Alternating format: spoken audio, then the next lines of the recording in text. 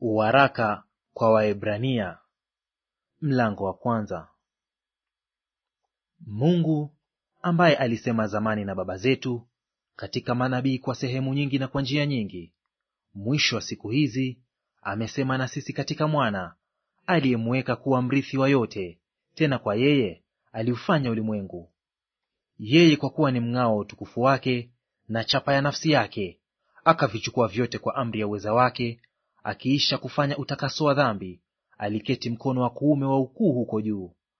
Amefanyika bora kupita malaika, kwa kadiri jina alilolirithi lilivyotukufu kuliko lao. Kwa maana alimwambia malaika yupi wakati wowote, ndiwe mwanangu, mimi leo nimekuzaa? Na tena, mimi nitakuwa kwake baba, na yeye atakuwa kwangu mwana?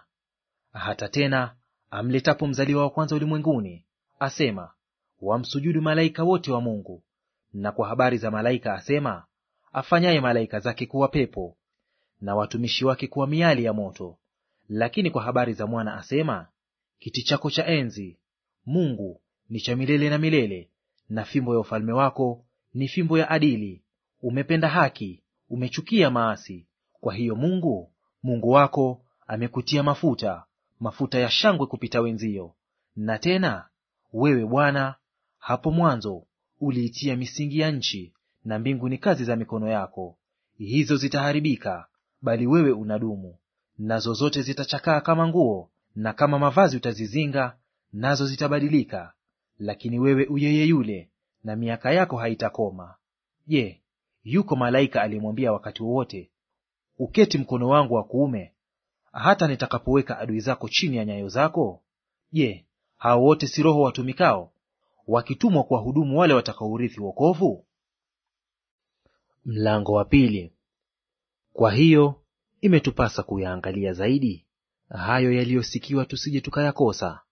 Kwa maana ikiwa lile neno lililonenwa na malaika lilikuwa imara, na kila kosa na uasi ulipata ujira wa haki, sisi je, tutapataje kupona tusipojali wokovu mkuu namna hii, ambao kwanza ulinenwa na Bwana, kisha ukathibitika kwetu na wale waliosikia? Mungu naye akishuhudu pamoja nao kwa ishara na ajabu na nguvu za namna nyingi, na kwa magawanyo ya Roho Mtakatifu, kama alivyopenda mwenyewe.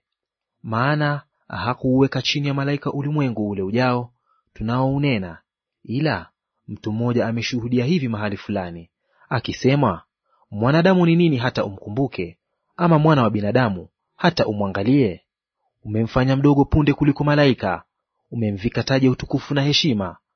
Umemtawaza juu ya kazi za mikono yako, umeweka vitu vyote chini ya nyayo zake. Kwa maana katika kuviweka vitu vyote chini yake, hakusaza kitu kisichowekwa chini yake. Lakini sasa bado hatujaona vitu vyote kutiwa chini yake, ila twamwona yeye aliyefanywa mdogo punde kuliko malaika, yaani Yesu, kwa sababu ya maumivu ya mauti, amevikwa taji ya utukufu na heshima, ili kwa neema ya Mungu aionje mauti kwa ajili ya kila mtu. Kwa kuwa ilimpasa yeye, ambaye kwa ajili yake na kwa njia yake vitu vyote vimekuwapo, akileta wana wengi waufikilie utukufu, kumkamilisha kiongozi mkuu wa wokovu wao kwa njia ya mateso. Maana yeye atakasaye na hao wanaotakaswa wote pia watoka kwa mmoja, kwa ajili hii haoni haya kuwaita ndugu zake, akisema, nitalihubiri jina lako kwa ndugu zangu, katikati ya kanisa nitakuimbia sifa. Na tena nitakuwa nimemtumaini yeye. Na tena tazama, mimi nipo hapa na watoto niliopewa na Mungu. Basi kwa kuwa watoto wameshiriki damu na mwili, yeye naye vivyo hivyo alishiriki yayo hayo, ili kwa njia ya mauti amharibu yeye aliyekuwa na nguvu za mauti, yaani Ibilisi, awaache huru wale ambao kwamba maisha yao yote kwa hofu ya mauti walikuwa katika hali ya utumwa. Maana ni hakika hatwai asili ya malaika, ila atwaa asili ya mzao wa Ibrahimu. Hivyo ilimpasa kufananishwa na ndugu zake katika mambo yote, apate kuwa kuhani mkuu mwenye rehema, mwaminifu katika mambo ya Mungu, ili afanye suluhu kwa dhambi za watu wake.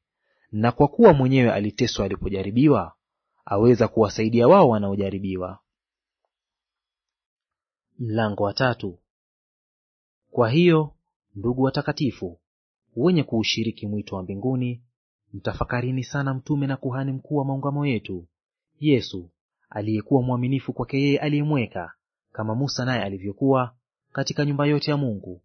Kwa maana huyo amehesabiwa kuwa amestahili utukufu zaidi kuliko Musa, kama vile yeye aitengenezeye nyumba alivyo na heshima zaidi ya hiyo nyumba. Maana kila nyumba imetengenezwa na mtu, ila yeye aliyevitengeneza vitu vyote ni Mungu.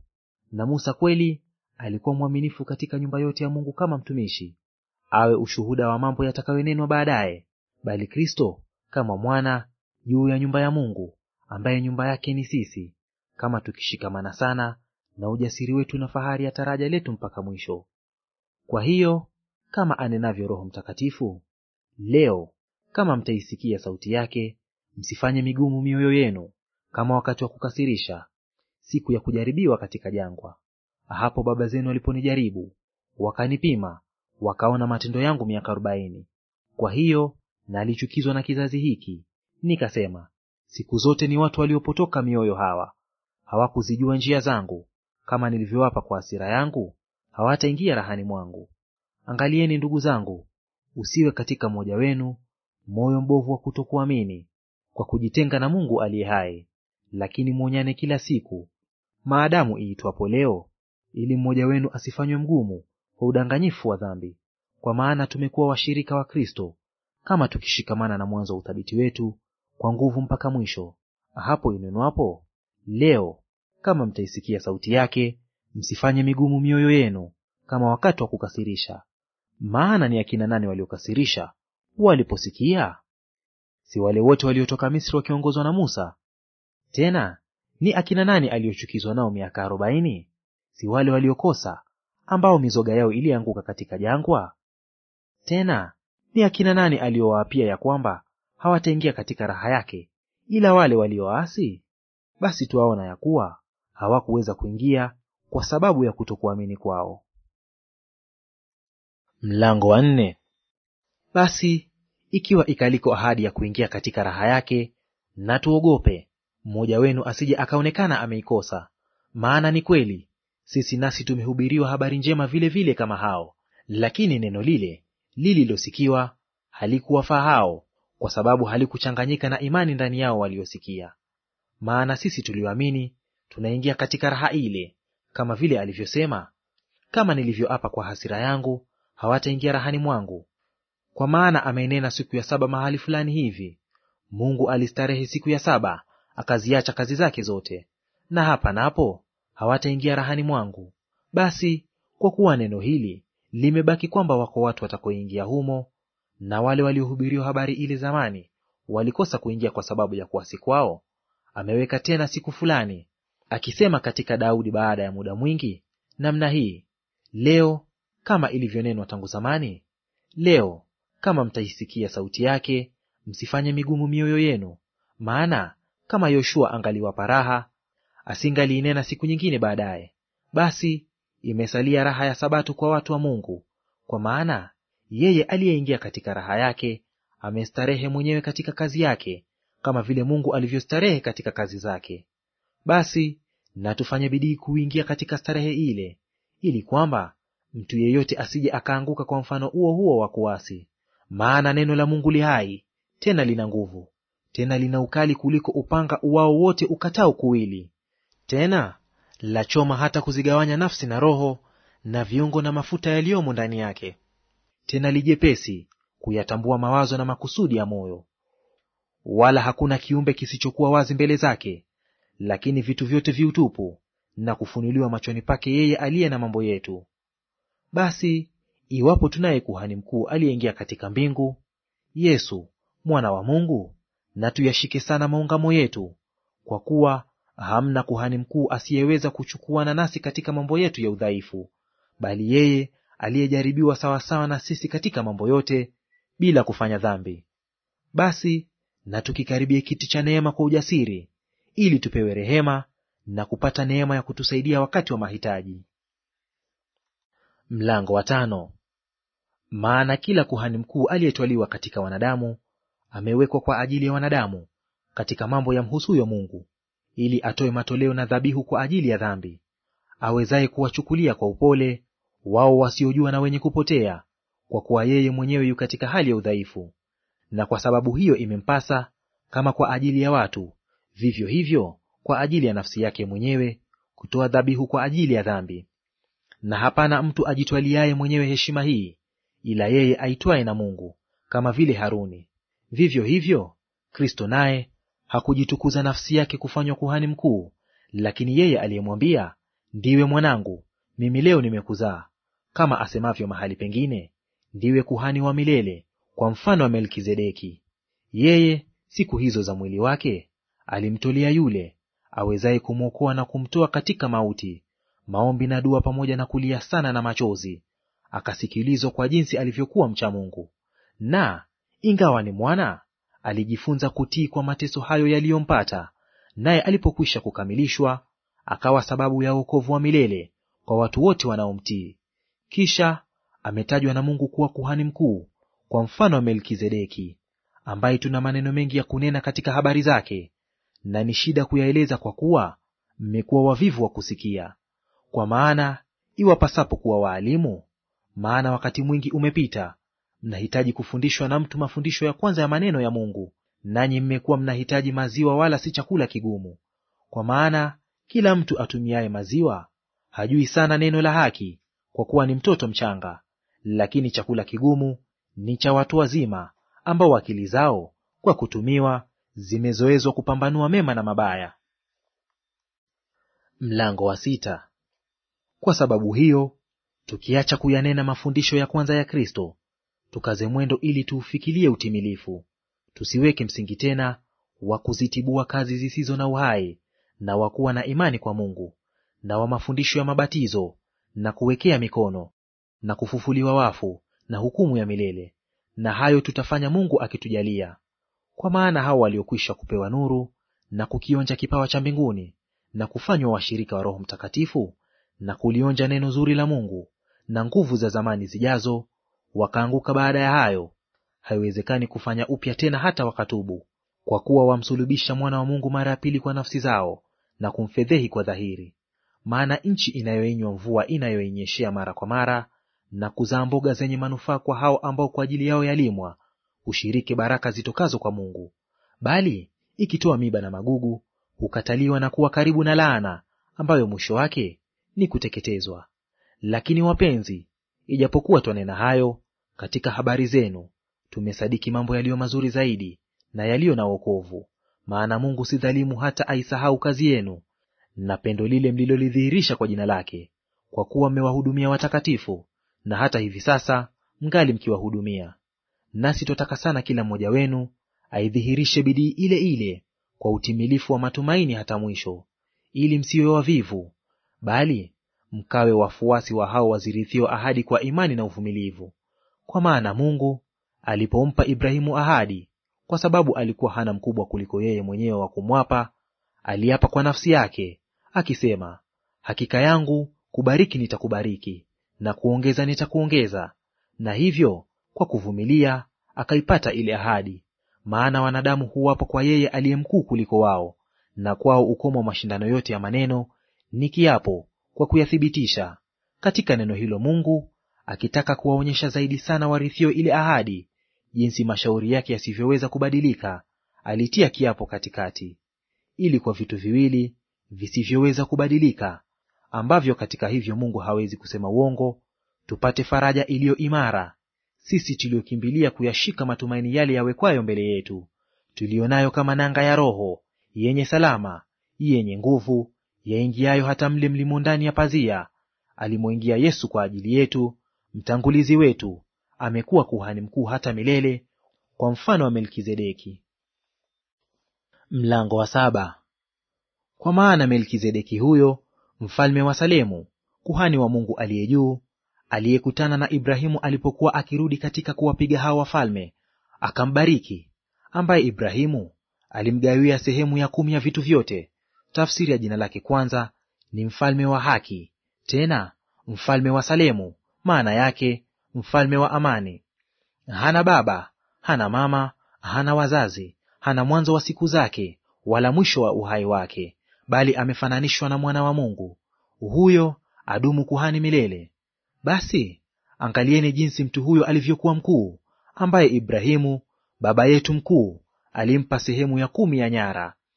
Na katika wana wa Lawi nao, wale waupatao ukuhani, wana amri kutoa sehemu ya 10 kwa watu wao, yaani ndugu zao, kwa agizo la sheria, ijapokuwa wametoka katika viuno vya Ibrahimu. Bali yeye ambaye uzazi wake haukuhesabiwa kuwa umetoka kwa hao, alitoa sehemu ya 10 kwa Ibrahimu, akambariki yeye aliye na ile ahadi. Wala haikanushiki kabisa kwamba mdogo hubarikiwa na mkubwa. Na hapa wanadamu wapatikanao na kufa hutoa sehemu ya 10, bali huko yeye ashuhudiwaye kwamba yu hai. Tena yaweza kusemwa ya kuwa kwa njia ya Ibrahimu hata Lawi apokeaye sehemu ya 10 alitoa sehemu ya 10, kwa maana alikuwa katika viuno vya baba yake hapo Melkizedeki alipokutana naye. Basi kama ukamilifu ulikuwapo kwa kuhani wa Lawi, maana watu wale waliipata sheria kwa huo, kulikuwa na haja gani tena ya kuhani mwingine ainuke kwa mfano wa Melkizedeki, wala asihesabiwe kwa mfano wa Haruni? Maana ukuhani ule ukibadilika, hapana budi sheria nayo ibadilike. Maana yeye aliyenenwa hayo alikuwa mshirika wa kabila nyingine, ambayo hapana mtu wa kabila hiyo aliyehudumia madhabahu. Maana ni dhahiri kwamba Bwana wetu alitoka katika Yuda, kabila ambayo Musa hakunena lolote juu yake katika mambo ya ukuhani. Tena hayo tusemayo ni dhahiri sana zaidi, ikiwa ametokea kuhani mwingine mithili ya Melkizedeki, asiyekuwa kuhani kwa sheria ya amri iliyo ya jinsi ya mwili, bali kwa nguvu za uzima usio na ukomo. Maana ameshuhudiwa kwamba wewe ukuhani milele kwa mfano wa Melkizedeki. Maana kuna kubatiliwa kwa ile amri iliyotangulia kwa sababu ya udhaifu wake na kutokufaa kwake, kwa maana ile sheria haikukamilisha neno. Na pamoja na hayo kuliingizwa matumaini yaliyo mazuri zaidi, ambayo kwa hayo twamkaribia Mungu. Na kwa kuwa haikuwa pasipo kiapo, maana wale walifanywa makuhani pasipo kiapo, bali yeye pamoja na kiapo, kwa yeye aliyemwambia, Bwana ameapa wala hata ghairi, wewe ukuhani wa milele.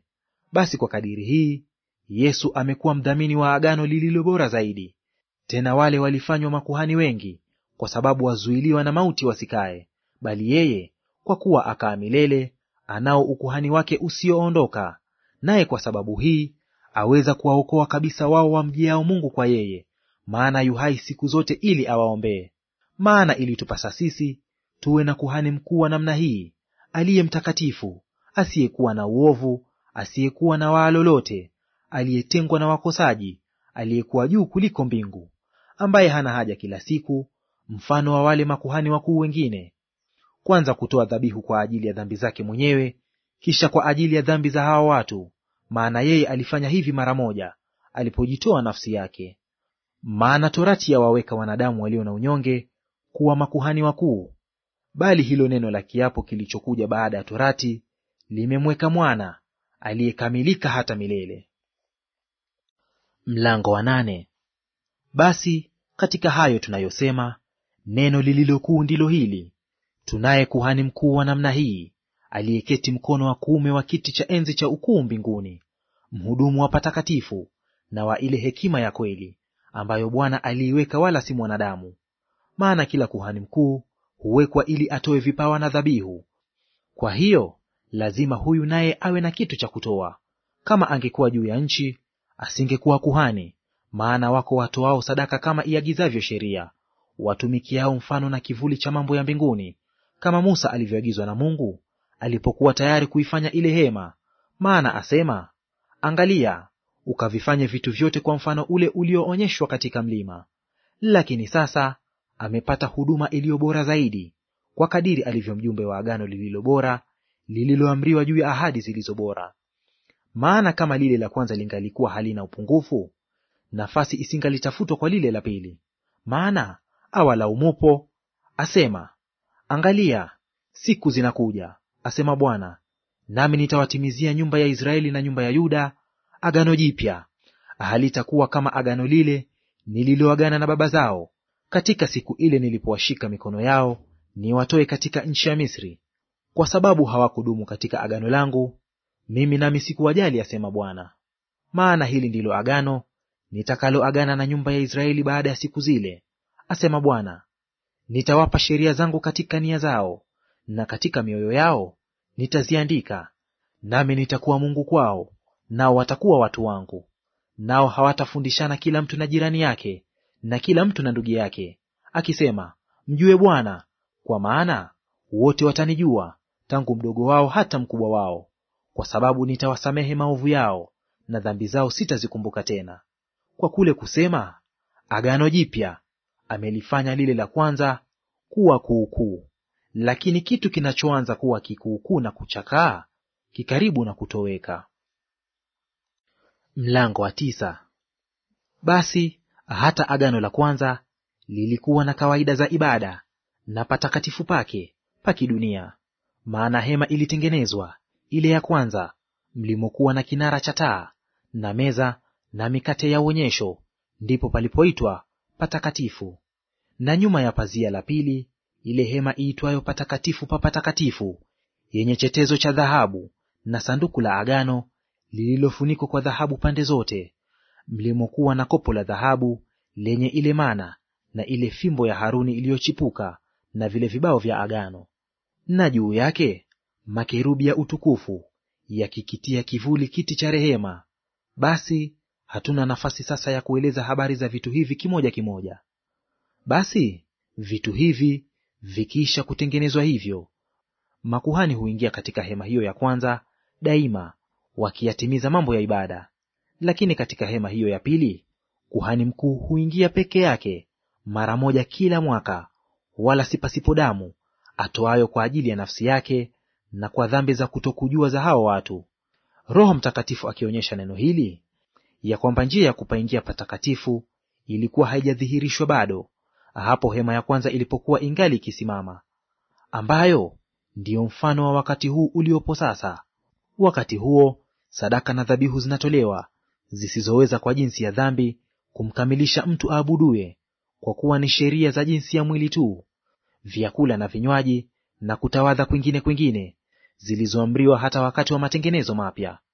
Lakini Kristo akiisha kuja, aliye kuhani mkuu wa mambo mema yatakayokuwapo, kwa hema iliyo kubwa na kamilifu zaidi, isiyofanyika kwa mikono, maana yake isiyo ya ulimwengu huu, wala si kwa damu ya mbuzi na ndama, bali kwa damu yake mwenyewe, aliingia mara moja tu katika patakatifu, akiisha kupata ukombozi wa milele. Kwa maana ikiwa damu ya mbuzi na mafahali na majivu ya ndama ya ng'ombe walionyunyiziwa wenye uchafu hutakasa hata kuusafisha mwili, basi si zaidi damu yake Kristo, ambaye kwamba kwa Roho wa milele alijitoa nafsi yake kwa Mungu kuwa sadaka isiyo na mawaa, itawasafisha dhamiri zenu na matendo mafu, mpate kumwabudu Mungu aliye hai.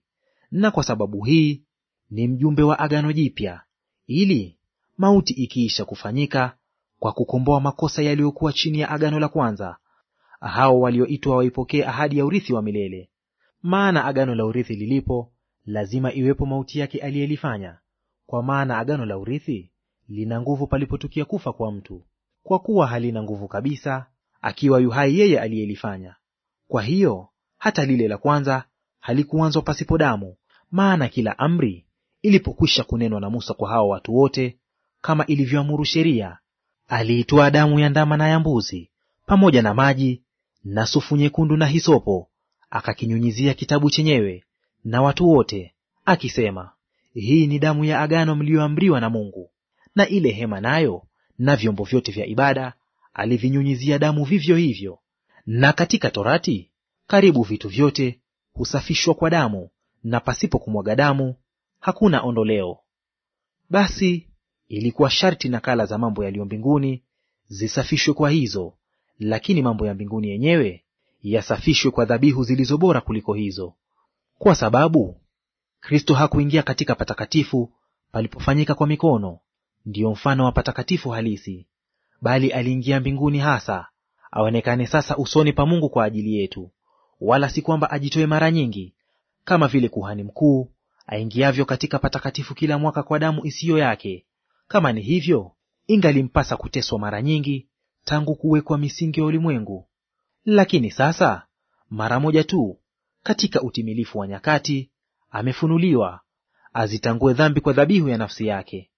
Na kama vile watu wanavyowekewa kufa mara moja, na baada ya kufa hukumu, kadhalika Kristo naye akiisha kutolewa sadaka mara moja, azichukue dhambi za watu wengi, atatokea mara ya pili pasipo dhambi kwa hao wamtazamiao kwa wokovu. Mlango wa 10. Basi Torati, kwa kuwa ni kivuli cha mema yatakayokuwa, wala si sura yenyewe ya mambo hayo, kwa dhabihu zile zile wanazozitoa kila mwaka daima, haiwezi wakati wowote kuwakamilisha wakaribiao.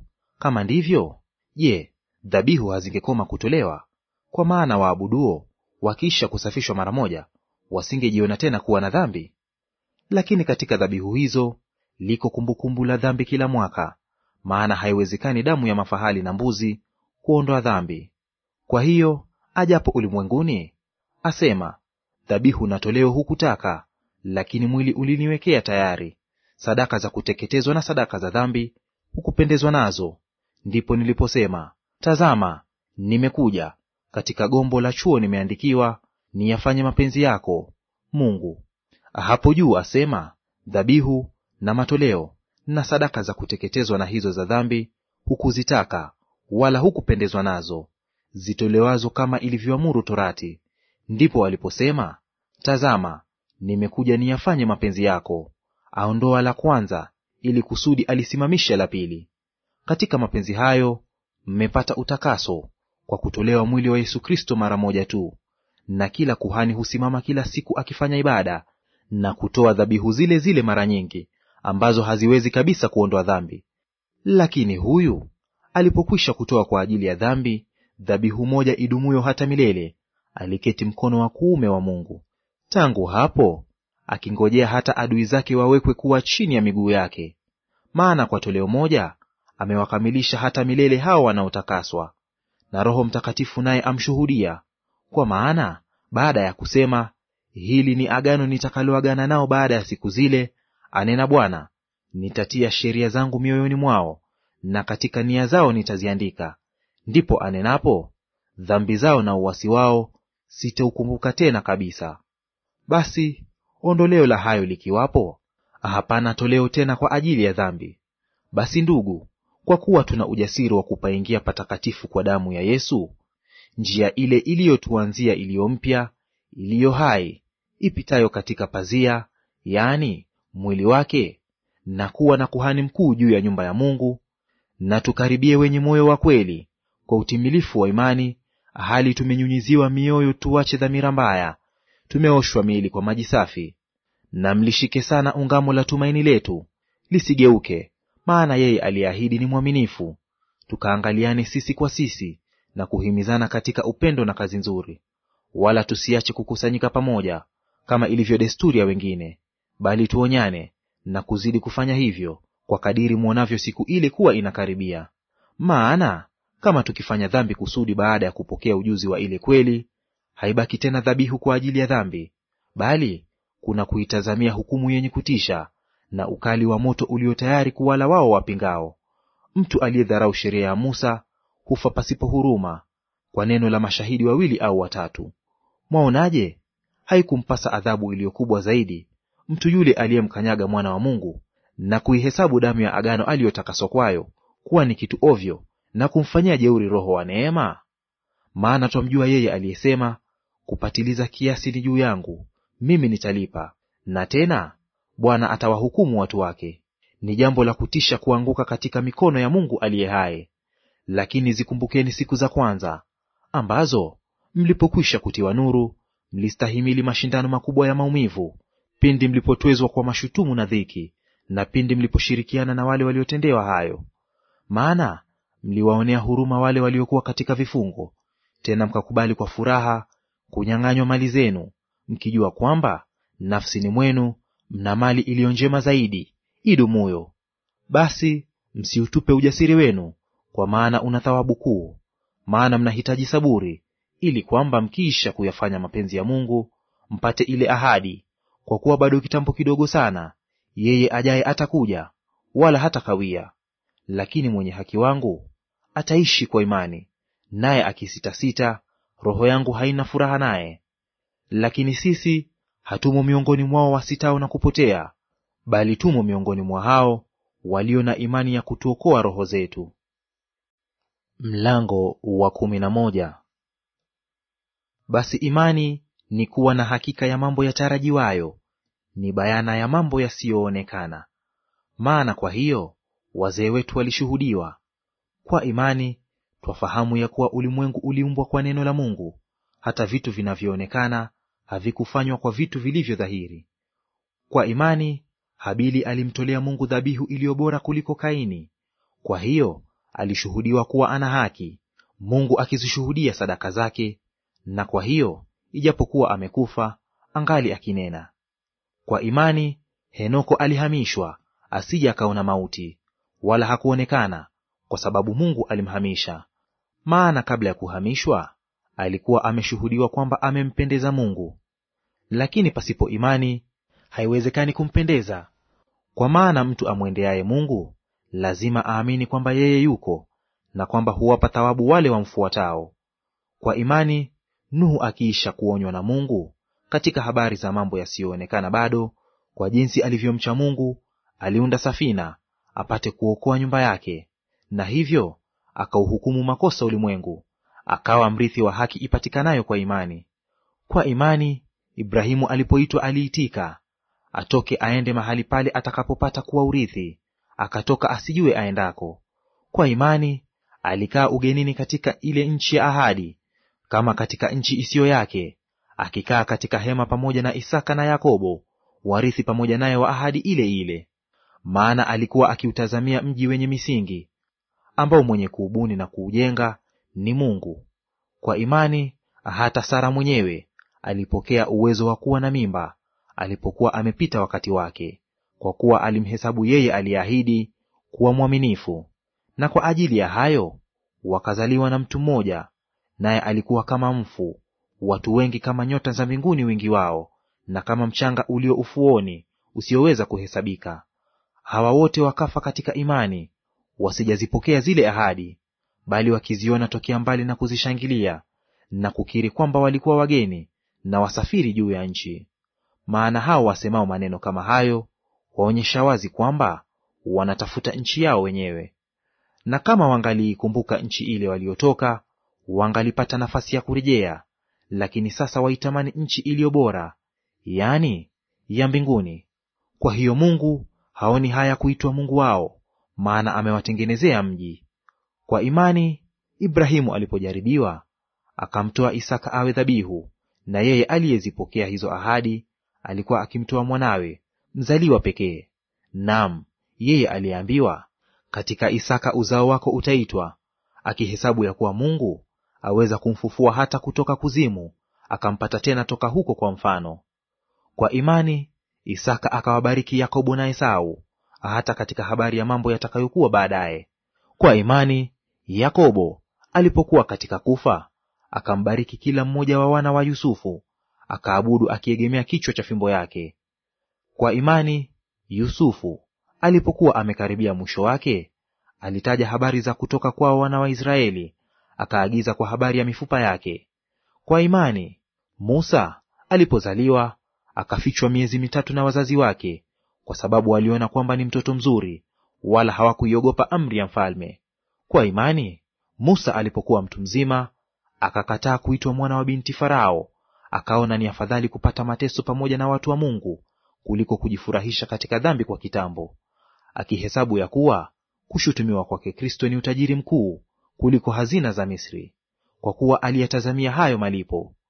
Kwa imani akatoka Misri, asiogope ghadhabu ya mfalme, maana alistahimili kama amwonaye yeye asiyeonekana. Kwa imani akaifanya Pasaka na kule kunyunyiza damu, ili yule mwenye kuwaangamiza wazaliwa wa kwanza asiwaguse wao. Kwa imani wakapita kati ya bahari ya Shamu kama katika nchi kavu. Wamisri walipojaribu kufanya vivyo, wakatoswa. Kwa imani kuta za Yeriko zikaanguka zilipokwisha kuzungukwa siku 7. Kwa imani Rahabu yule kahaba hakuangamia pamoja na hao walioasi, kwa kuwa aliwakaribisha wale wapelelezi kwa amani. Nami niseme nini tena? Maana wakati usingenitosha kuleta habari za Gideoni na Baraka na Samsoni na Yeftha na Daudi na Samweli na za manabii, ambao kwa imani walishinda milki za wafalme, walitenda haki, walipata ahadi, walifunga vinywa vya simba, walizima nguvu za moto, waliokoka na makali ya upanga, walitiwa nguvu baada ya kuwa dhaifu, walikuwa hodari katika vita, walikimbiza majeshi ya wageni. Wanawake walipokea wafu wao waliofufuliwa, lakini wengine waliumizwa vibaya hata kuuawa, wasikubali ukombozi, ili wapate ufufuo ulio bora. Wengine walijaribiwa kwa dhihaka ya mapigo, naam, kwa mafungo na kwa kutiwa gerezani. Walipigwa kwa mawe, walikatwa kwa misumeno, walijaribiwa, waliuawa kwa upanga, walizunguka wakivaa ngozi za kondoo na ngozi za mbuzi. Walikuwa wahitaji, wakiteswa, wakitendwa mabaya, watu ambao ulimwengu haukustahili kuwa nao. Walikuwa wakizunguka katika nyika na katika milima na katika mapango na katika mashimo ya nchi. Na watu hao wote wakiisha kushuhudiwa kwa sababu ya imani yao, hawakuipokea ahadi, kwa kuwa Mungu alikuwa ametangulia kutuwekea sisi kitu kilicho bora, ili wao wasikamilishwe pasipo sisi. Mlango wa 12. Basi na sisi pia, kwa kuwa tunazungukwa na wingu kubwa la mashahidi namna hii, na tuweke kando kila mzigo mzito na dhambi ile ituzingayo kwa upesi, na tupige mbio kwa saburi katika yale mashindano yaliyowekwa mbele yetu, tukimtazama Yesu, mwenye kuanzisha na mwenye kutimiza imani yetu, ambaye kwa ajili ya furaha iliyowekwa mbele yake aliustahimili msalaba na kuidharau aibu, naye ameketi mkono wa kuume wa kiti cha enzi cha Mungu. Maana mtafakarini sana yeye aliyestahimili mapingamizi makuu namna hii ya watendao dhambi juu ya nafsi zao, msije mkachoka, mkizimia mioyoni mwenu. Hamjafanya vita hata kumwaga damu, mkishindana na dhambi. Tena mmeyasahau yale maonyo yasemayo nanyi kama kusema na wana, mwanangu, usiyadharau marudia ya Bwana, wala usizimie moyo ukikemewa naye. Maana yeye ambaye Bwana ampenda humrudi, naye humpiga kila mwana amkubalie. Ni kwa ajili ya kurudiwa mwastahimili. Mungu awatendea kama wana, maana ni mwana yupi asiyerudiwa na babaye? Basi kama mkiwa hamna kurudiwa, ambako ni fungu la wote, ndipo mmekuwa wana wa haramu ninyi, wala si wana wa halali. Na pamoja na hayo, tulikuwa na baba zetu wa mwili walioturudi, nasi tukawastahi. Bali si afadhali sana kujitia chini ya Bwana wa roho zetu na kuishi?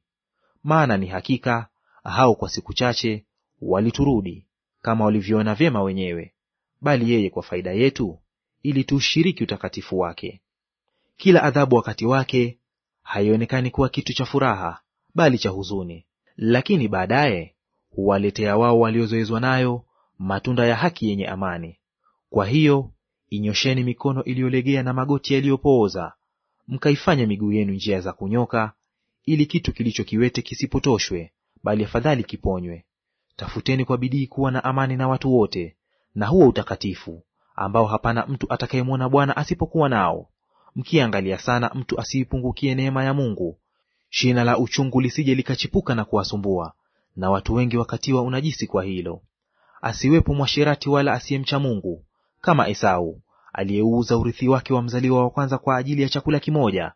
Maana mwajua ya kuwa hata alipotaka baadaye kuirithi baraka, alikataliwa, maana hakuona nafasi ya kutubu, ijapokuwa aliitafuta sana kwa machozi. Maana hamkufikiria mlima uwezao kuguswa, uliowaka moto, wala wingu jeusi na giza na tufani na mlio wa baragumu na sauti ya maneno, ambayo wale walioisikia walisihi wasiambiwe neno lolote lingine, maana hawakuweza kustahimili neno lile lililoamriwa, hata mnyama akiugusa huo mlima atapigwa kwa mawe. Na hayo yaliyoonekana jinsi yalivyokuwa ya kutisha, hata Musa akasema, nimeshikwa na hofu na kutetemeka. Bali ninyi mmeufikilia mlima Sayuni, na mji wa Mungu aliye hai, Yerusalemu wa mbinguni, na majeshi ya malaika elfu nyingi, mkutano mkuu wa kanisa la wazaliwa wa kwanza, walioandikwa mbinguni, na Mungu mwamuzi wa watu wote, na roho za watu wenye haki waliokamilika, na Yesu mjumbe wao wa Agano Jipya, na damu ya kunyinyiziwa inenayo mema kuliko ile ya Habili. Angalieni, msimkatae yeye anenaye. Maana ikiwa hawakuokoka wale waliomkataa yeye aliyewaonya juu ya nchi, zaidi sana hatutaokoka sisi, tukijiepusha na yeye atuonyaye kutoka mbinguni, ambaye sauti yake iliitetemesha nchi wakati ule, lakini sasa ameahidi akisema, mara moja tena nitatetemesha si nchi tu, bali na mbingu pia. Lakini neno lile mara moja tena ladhihirisha kuhamishwa vile viwezavyo kutetemeshwa, kama vitu vilivyoumbwa, vitu visivyoweza kutetemeshwa vikae. Basi kwa kuwa tunapokea ufalme usioweza kutetemeshwa, na mwe na neema, ambayo kwa hiyo tumtolee Mungu ibada ya kumpendeza, pamoja na unyenyekevu na kicho, maana Mungu wetu ni moto ulao. Mlango wa 13. Upendano wa ndugu na udumu. Msisahau kuwafadhili wageni, maana kwa njia hii wengine wamewakaribisha malaika pasipokujua. Wakumbukeni hao waliofungwa, kana kwamba mmefungwa pamoja nao, na hao wanaodhulumiwa, kwa vile ninyi nanyi mlivyo katika mwili. Ndoa na iheshimiwe na watu wote, na malazi yawe safi, kwa maana waasherati na wazinzi Mungu atawahukumia adhabu. Msiwe na tabia ya kupenda fedha, muwe radhi na vitu mlivyo navyo, kwa kuwa yeye mwenyewe asema, sitakupungukia kabisa, wala sitakuacha kabisa. Hata twathubutu kusema, Bwana ndiye anisaidiaye, sitaogopa; mwanadamu atanitenda nini? Wakumbukeni wale waliokuwa wakiwaongoza, waliowaambia neno la Mungu. Tena kwa kuuchunguza sana mwisho wa mwenendo wao, iigeni imani yao. Yesu Kristo ni yeye yule jana na leo na hata milele. Msichukuliwe na mafundisho ya namna nyingine na ya kigeni, maana ni vizuri moyo ufanywe imara kwa neema, wala si kwa vyakula, ambavyo hao waliokwenda navyo hawakupata faida. Tuna madhabahu ambayo wale waihudumiayo ile hema hawana ruhusa kula vitu vyake, maana wanyama wale ambao damu yao huletwa ndani ya patakatifu na kuhani mkuu kwa ajili ya dhambi, viwiliwili vyao huteketezwa nje ya kambi. Kwa ajili hii Yesu naye, ili awatakase watu kwa damu yake mwenyewe, aliteswa nje ya lango. Basi na tutoke tumwendee nje ya kambi, tukichukua shutumu lake, maana hapa hatuna mji udumuo, bali twautafuta ule ujao. Basi kwa njia yake yeye na tumpe Mungu dhabihu ya sifa daima, yaani tunda la midomo iliungamayo jina lake. Lakini msisahau kutenda mema na kushirikiana, maana sadaka kama hizi ndizo zimpendezazo Mungu. Watiini wenye kuwaongoza na kuwanyenyekea, maana wao wanakesha kwa ajili ya roho zenu, kama watu watakaotoa hesabu, ili kwamba wafanye hivyo kwa furaha, wala si kwa kuugua, maana isingewafaa ninyi. Tuombeni, maana tunaamini kwamba tuna dhamiri njema, tukitaka kuwa na mwenendo mwema katika mambo yote. Nami nawasihi zaidi sana kufanya hayo, ili nirudishwe kwenu upesi. Basi Mungu wa amani, aliyemleta tena kutoka kwa wafu mchungaji mkuu wa kondoo, kwa damu ya agano la milele, yeye Bwana wetu Yesu, awafanye ninyi kuwa wakamilifu katika kila tendo jema, mpate kuyafanya mapenzi yake, naye akifanya ndani yetu lipendezalo mbele zake, kwa Yesu Kristo, utukufu una yeye milele na milele. Amina. Lakini nawasihi ndugu, mchukuliane na neno hili lenye maonyo, maana nimewaandikia kwa maneno machache. Jueni ya kuwa ndugu yetu Timotheo amekwisha kufunguliwa, ambaye akija upesi nitaonana nanyi pamoja naye. Wasalimuni wote wenye kuwaongoza na watakatifu wote. Hao waliowaitalia wanawasalimu. Neema na iwe nanyi nyote.